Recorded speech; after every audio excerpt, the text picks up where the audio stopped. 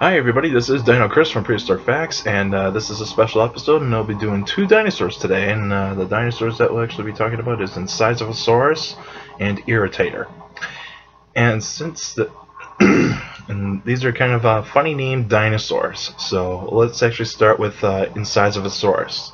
Incisivosaurus is actually in Greek is actually for incisor lizard, and it's found in Asia in early Cretaceous, 125, 130 million years ago.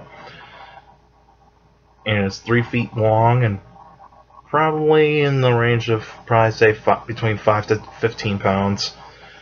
And the interesting thing about this dinosaur is actually it's a plant eater, and it walks on 2 legs. Of course, it's a bipedal animal, and clawed hands.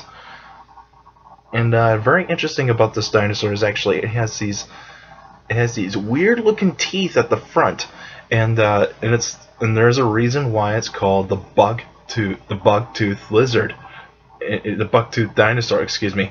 And it's kind of funny. You see, when you look at it, it kind of almost looks like a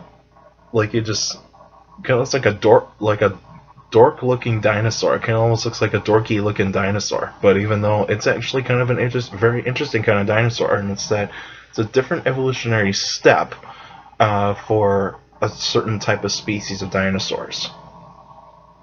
Since this is actually a dinosaur, it is actually that its relatives used to be carnivorous, so it probably would have been closely related to the Coelurosaurs. So that would have probably been the family that would actually kind of belong to. And and since this dinosaur is actually a plant eater, it probably was an evolutionary step toward the weird-looking bird-like dinosaurs called oviraptors. So they're probably an ancestor to the oviraptors, since this lived in the early Cretaceous in China.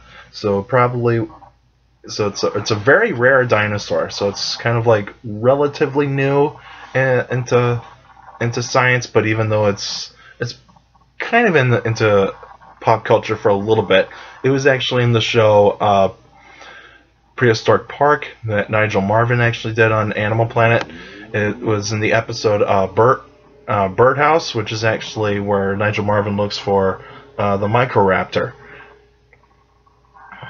And you kind of see that Nigel's kind of playing around with it at first, thinking like what might be its behavior might have been, but you see it's actually feathered, and the fossils have been found to actually, the fossils of Incisivosaurus it actually did have feathers on them. So, but they probably weren't used for flight, so they were probably just mainly for display, and so that's probably what their main use is for.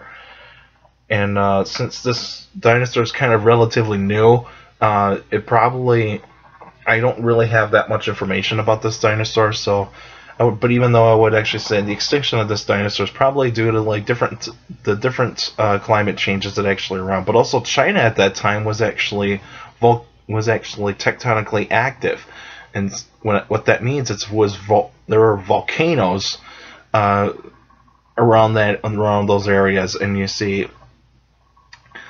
And when you actually look at the fossils of it, the layer of rock that actually Incisivosaurus was actually found, it was actually found in like the deposits where you actually might find Microraptor. You would actually find Meilong, Guanlong, Dilong, but I think Guanlong and Dilong were actually more Jurassic.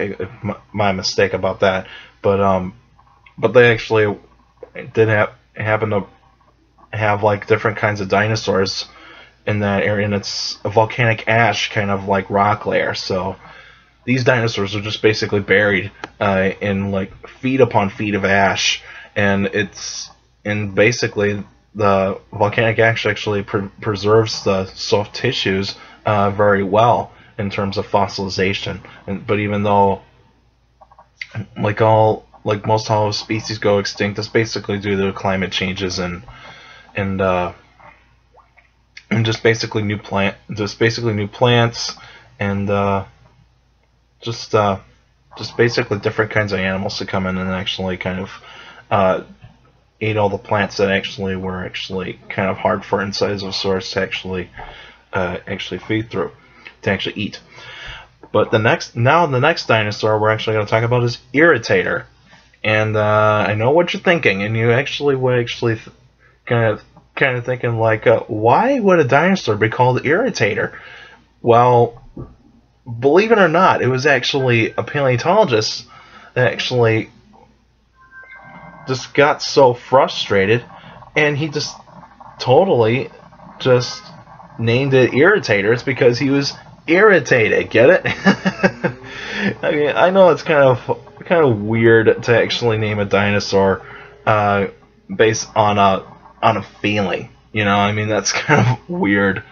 But anyway, Irritator is actually found in South America, and it's a spinosaur, and it's found in the middle of Cretaceous 100 million years ago.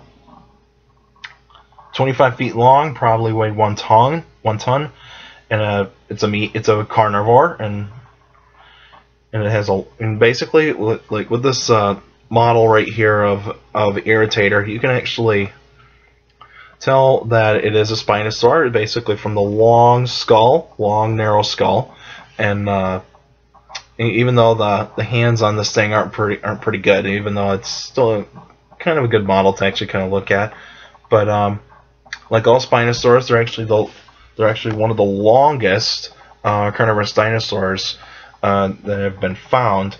But even though it's only 25 feet long, so it's a relatively small spinosaur, so it's pretty much not going to be as like big as like Baryonyx or Suchomimus or its more famous relative Spinosaurus.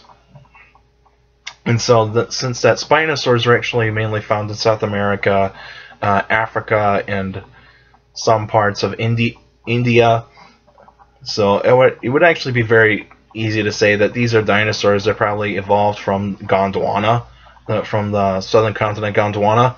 So probably just been basically theropods that actually just evolved in like the different kind of shapes.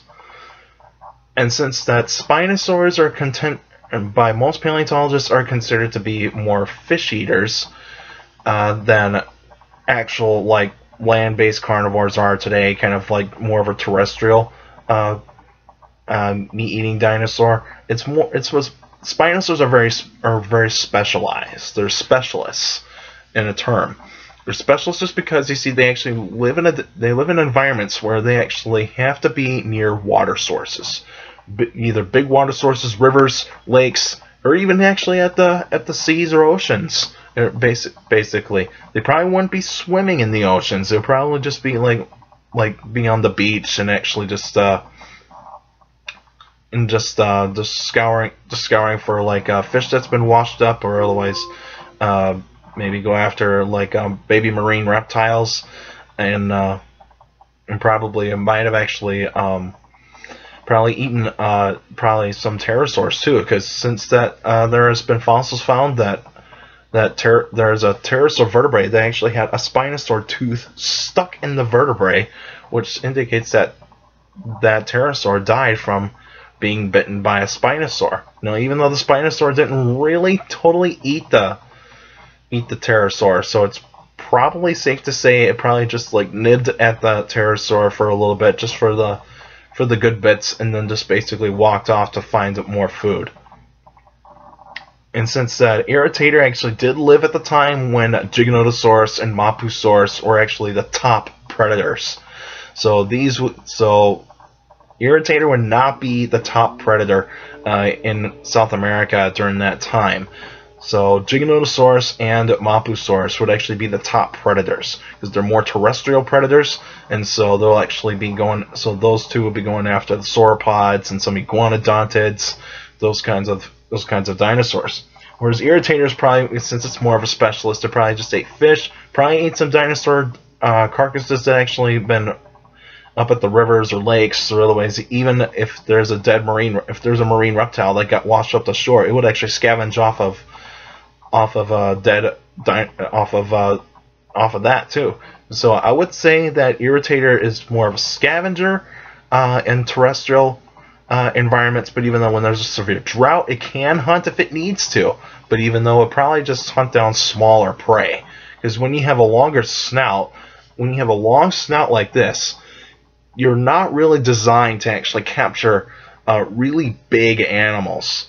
So you're actually more inclined of actually taking on the smaller animals. So basically, Irritator probably might actually kill like baby iguanodontids or otherwise hatchling sauropods, that kind of thing. So, and since that that Irritator is a Spinosaur, probably because since that it does not have the expanded spines on the back, it actually did have like a tall ridge, kind of like a short ridge on its back, but mainly probably just for display purposes. So it probably might have been brightly colored.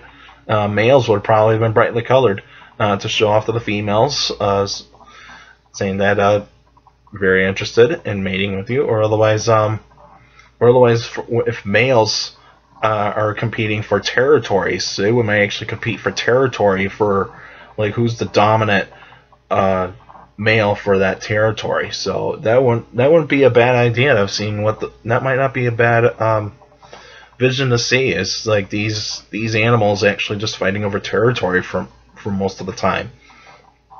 And of course, the extinction of this dinosaur is basically due to climate changes, and also probably that Giganotosaurus and Mapusaurus were probably so dominant predators they probably moved them out when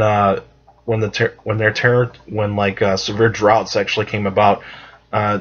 Basically, Irritator would have probably just been like wiped out, been pushed out of its territories.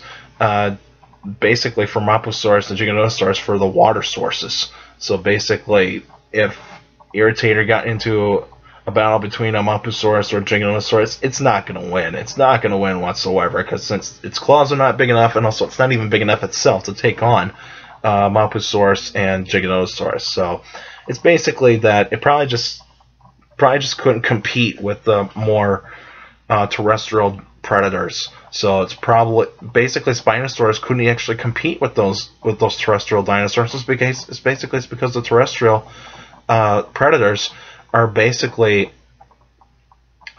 just gonna they're just much more tougher. They're tougher, and also they're actually stronger. So that actually might say of like how these Spinosaurs probably died off in the middle Cretaceous.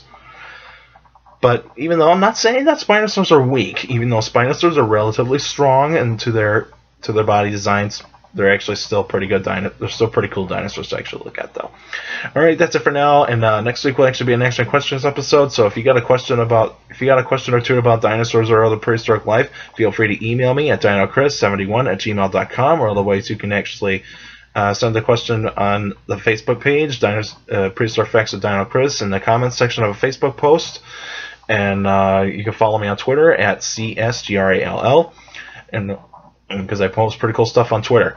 And also make sure to take care of the people around you, and also for younger people out there, make sure to listen to your parents, your teachers, and your guardians. Those are the best motivation you can have for a good education. It's very important to have a good education. With a good education, you get a good job in the future. Alright, and I'll see you guys next week.